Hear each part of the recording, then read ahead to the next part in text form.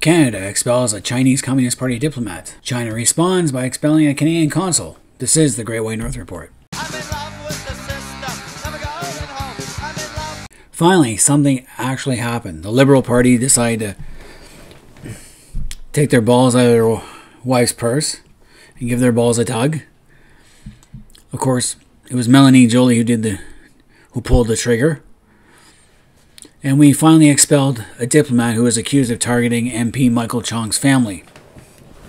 Michael Chong was a harsh critic of the Chinese Communist Party's human rights record, and I believe he has family in Hong Kong, and they went after him, the CCP, according to documents.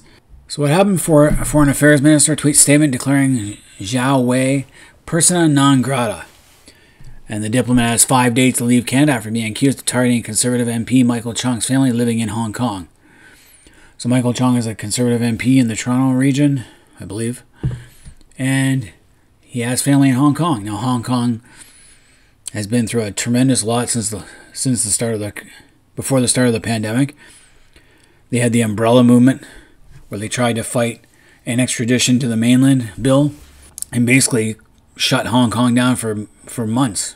So the government has been under intense pressure to sanction Zhao Wei, who reportedly played a role in attempts to gather information on Chong's family in Hong Kong in 2021, following his condemnation of Beijing's conduct in the Xinjiang region as genocide. Of course, when you criticize the CCP, they're going to find ways to strike back, especially if you're a Chinese person. So Melanie Joly said, "We will not tolerate any form of foreign interference in our internal affairs. Diplomats in Canada have been warned that if they engage in this type of behavior, they will be sent home." I don't think this step goes far enough. I think we should have taken all our consulate staff out of China and just kept a bare bones embassy in Beijing right now to see what would happen, and then do this, then see what happens. Well, we know what happens now, but we'll get to that in a minute. So she sent out a tweet.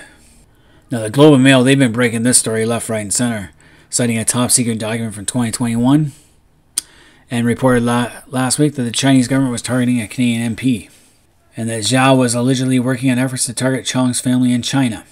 So the government briefed Chong last week, and Trudeau and his cabinet have maintained that the report in question was never shared at the ministerial level in 2021, which it should have been at the time. 2 years too late. That's going to be Trudeau's epithet. 2 years too late. Everything he does is too late. Chong said the government should have taken similar action years ago. I quite agree. We should have been doing it years ago. Ever since they took Covering and Spavor. We should have closed our consulates in China, kicked out all their consulates and embassies. We should have shifted our embassy from Beijing to Taipei. As a result, saying if you're going to act like this, we're going to recognize the other China under the one China policy. That ridiculous policy that the CCP demands that the world follow, even though there's two Chinas. There's Chinese Taipei and the CCP, mainland China. As far as I'm concerned, the Civil War ended 70 years ago. Chong pointed out that community representatives have been warning for years about Beijing targeting diaspora communities in Canada. I've known about that for the last couple of years myself, since probably 2018. And Chong hasn't been in touch with his family in Hong Kong and had an abundance of caution. Even the NDP got involved, saying it was appalling that the government took so long to make a decision on Zhao. At a time when no one cared about Covering and Spavor and putting pressure on the CCP, instead we let Meng the Merciless Guangzhou wander around in Vancouver during the day, go shopping, eating a dinner, having a great time in her $1 million mansion, of which she has 2 in Vancouver, while Covering and Spavor were sitting in a detention center. That's when we should have been we should have been putting her behind in a prison in retaliation, and we should have been kicking out their consular staff. So Joly said during a committee appearance last week that the government was weighing the blowback from Beijing that would result from expelling Zhao.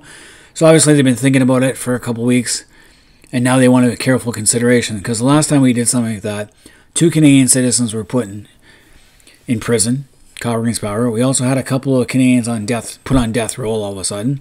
Schellenberg is the one I know of. They also stopped importing our canola, as well as lobsters at one point in time. To which my response is, hey, let them starve. They need us. China needs us more than we need them, especially when it comes to food imports. We can always find someone else to sell to. And I would always say, well, let's sell to these guys and tell them to up the price and sell it to China. Make it more expensive for them. Because then the market goes up. The demand goes up. So Beijing promised retaliation for that action, even though they started this whole thing. Because they are extremely angered that such a weak country like Canada would ever do something to them. So what they do? Oh, boo-hoo. They expelled Canadian Consulate in Shanghai one day after Ottawa orders Chinese Diplomat out. So Jennifer Lynn Lalonde, a Chinese Diplomat in Shanghai, must leave by May 13th, which is 3 days from now. Oh boy, she'll get out of the smog and pollution of Shanghai. So it's a tit-for-tat response for something they started in the first place. Plus they've also got those secret police stations, at least 5 of them in Canada, probably more. And who knows how else they influence Canadian politics. And it's about time our government got a little tougher on China. I prefer a lot more tougher. What are they going to do?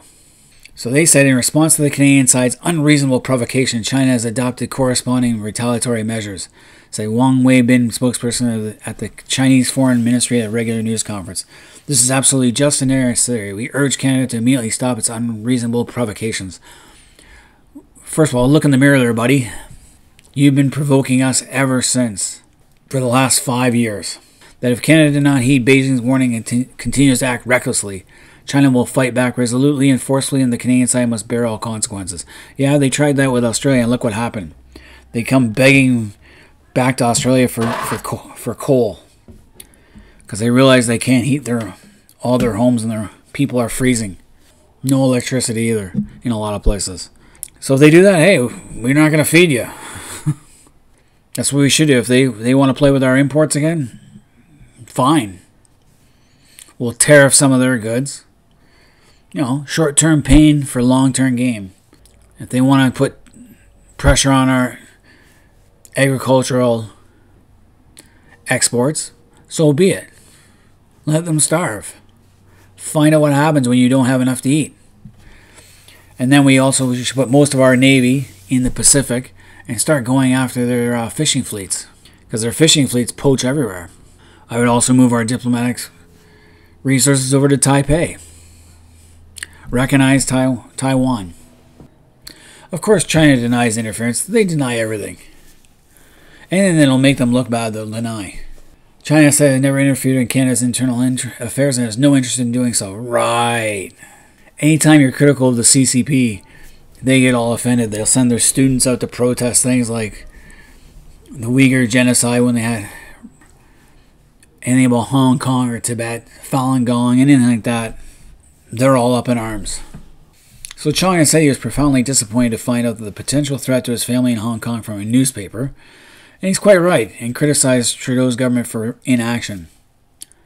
He has repeatedly called for Zhao's expulsion since the Globe report. Rightly so. Why not? So Trudeau's trying to pass the blame on to the Canadian intelligence services, when he probably did get the memo, but didn't think it was important enough. And Trudeau doesn't want to piss off China because he's scared. But this time he's got somebody. Melanie Joly's actually got some balls in her purse and decide to use them. So, any Canadians out there, let me know what you guys think. Should we send some more Chinese diplomats home, close all their consulates here, get a foreign agent registry act so that we know, and put stiffer penalties on those who help the Chinese Communist Party in ways that are not helpful to Canada? Let me know in the comments section, and until next time, this has been the Great White North Report.